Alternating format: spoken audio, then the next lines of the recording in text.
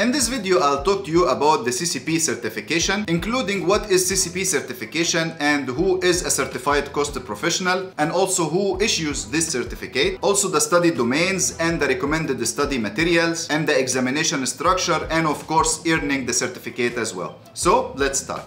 So what is the CCP certification? The CCP is a professional level certification, and this is issued to quantity surveyors and cost engineers by the AACE. Of course, you don't just get it, you have to do a few things that we will see now in a moment in order to be able to get this certificate. But in general, this is a professional level certification that demonstrates your ability to do certain things, and it proves that you are a good or you are a qualified cost engineer. Now, who is a CCP? Who is a certified cost professional? What is the definition of a certified cost professional, or what a certified cost professional is? So a CCP is an experienced practitioner with advanced knowledge and technical expertise to apply the broad principles and best practices of total cost management in planning, execution, and management of any organizational project or program.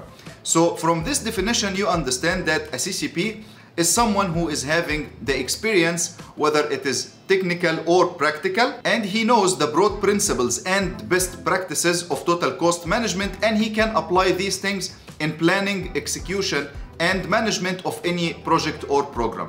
So it's a great thing, a great person, a great certification, of course. Now let's talk about who is the AACE International who will give you this certificate. AACE International stands for the Association of Advancement of Cost Engineering International, and this is a non-profit organization, and it was founded in 1956, located in West Virginia, USA, and this is an association of cost engineers and cost estimators and so on. So AACE is a professional body, and the AACE are the people who are going to be certifying you as a cost professional if you get this certification. So when someone asks you, you say, I am a CCP, a certified cost professional, and certified by who? Certified not by you, not by the boss. I am certified by the AACE International, which is a great pride, of course. Now let us talk about the eligibility requirements to be able to get this certification.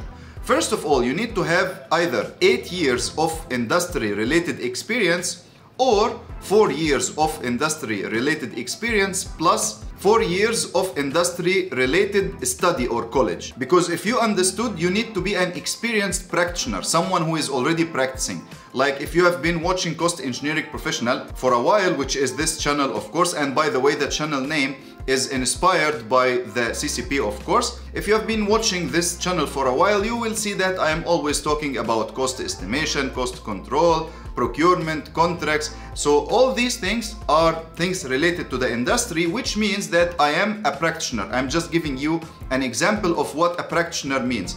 My full-time job is related to the cost, and I am doing some content on YouTube and all related to the cost. So I am practicing that cost engineering in general. So when we say 8 years of industry related experience, we are talking about that you are working already as a quantity surveyor or a cost control engineer or a cost estimator, something like this. Or 4 years of industry related experience plus 4 years of industry related college or degree, like a Bachelor of Civil Engineering, BTech in quantity surveying, something in this direction. Also, one of the other eligibility requirements is the technical paper. You will be required to write and submit and pass a 2,500 minimum words technical paper.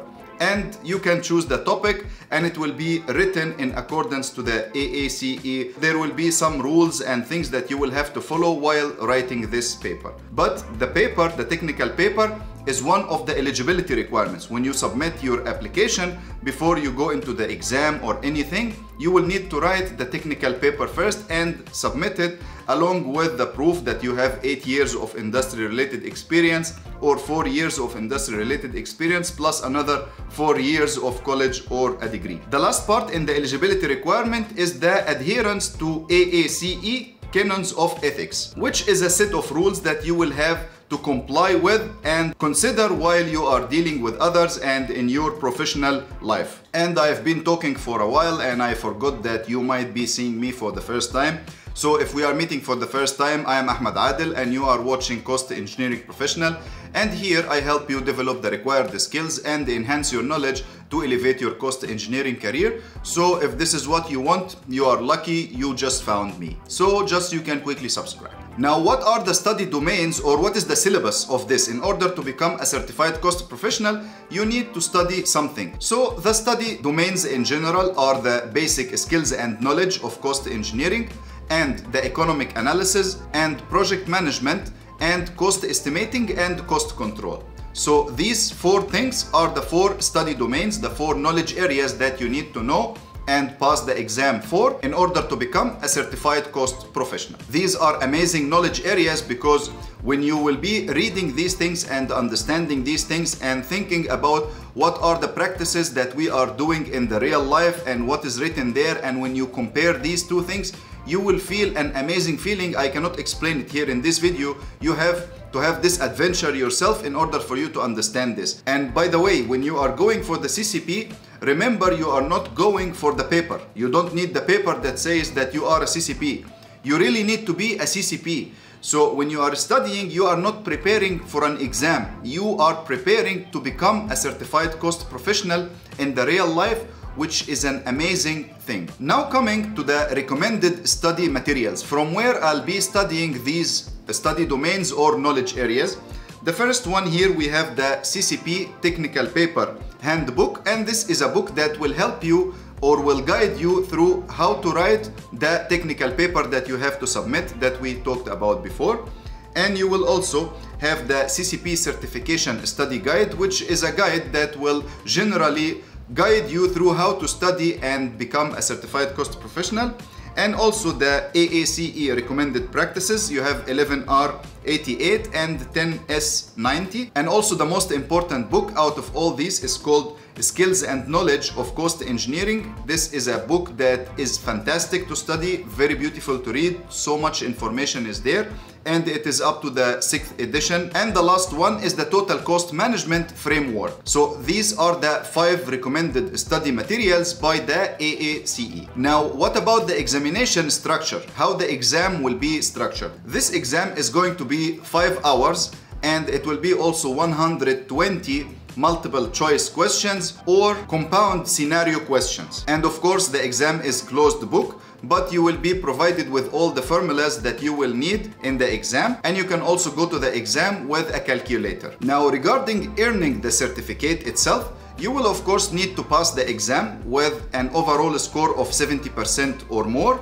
in the exam and in the technical paper as well, because the technical paper will be evaluated, and of course the exam you will score a certain score in the exam. This should be above 70% overall, like in all the knowledge areas. Of course there is a breakdown for each of the knowledge areas that we discussed. We said we have the basic skills and knowledge. It will have a certain number of questions in the exam, and you have the economic analysis. It will also have a certain number. Then you have the project management. It will have a certain number, and then cost estimating and cost control.